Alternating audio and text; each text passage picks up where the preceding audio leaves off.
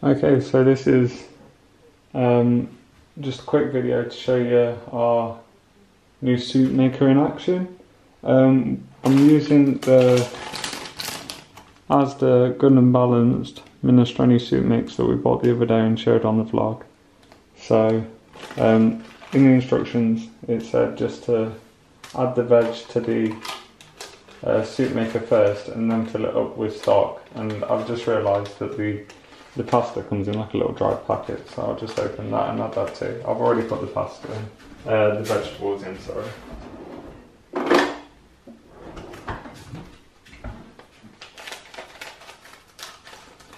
I'll just quickly do this.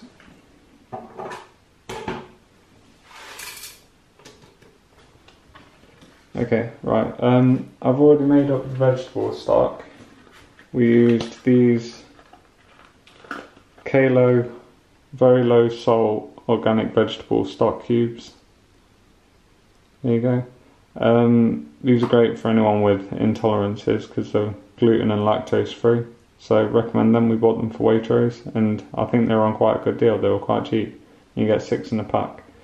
So you just dissolve one of those in 500 ml of boiling water to make a vegetable stock. Smells good. And you add that. Inside here there's a minimum line and a maximum line. So it instructs to add the vegetables first and then fill it to the line with water. And that's just a bit short but only slightly, so I'll just add a little bit more water.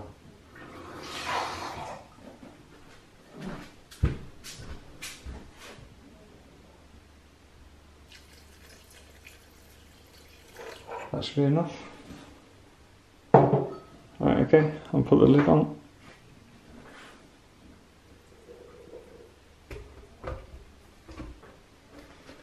Turn around. In the instruction booklet, it does say how long each setting takes. There's, like we showed on the vlog, there's the cream soup setting, the soup with pieces, the compote, easy cleaning, blend and keep warm options. For a soup with pieces, I don't know if you can see, I'll try and get that a bit closer. It says 25-minute setting. So I'll press that and start. And yeah, I'll be back in 25 minutes, hopefully with some lovely minestrone soup. See you then.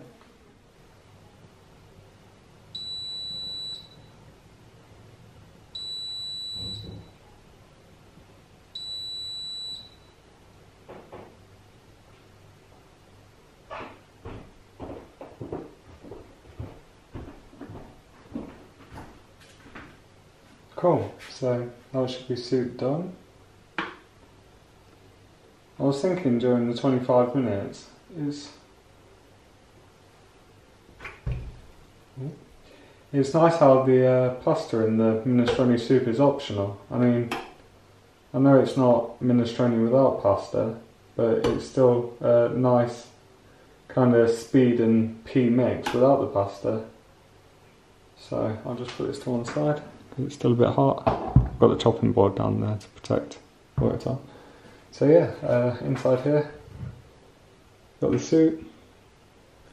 Looks cooked. Smells really good. It's my first experience with these Kalo stock cubes and they actually smell really nice. Cool. So yeah, it should just pour nicely into it.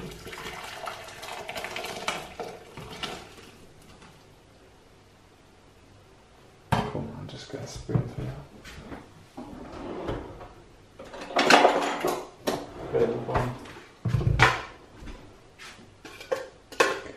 But the pasta's cooked, the veg is cooked,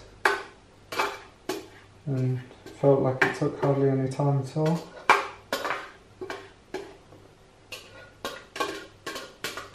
It's nice because at the bottom it's rounded, so the spoon kind of, you can get right into the bottom. There's no corners for stuff to get stuck in. So yeah.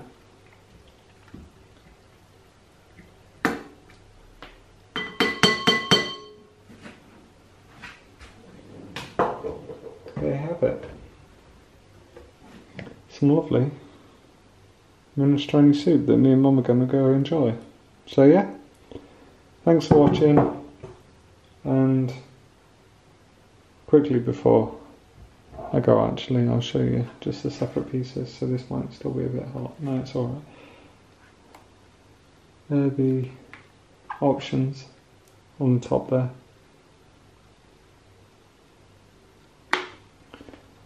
That's the blade at the bottom. I'll show you the jug inside as well, because I spoke about the fill lines, and you should be able to see them on the camera. Just inside, yeah, you can just about see them. And that's what it's like. So yeah, simple, easy, and really tasty. Well, hopefully. Smells tasty. Right, cheers, bye.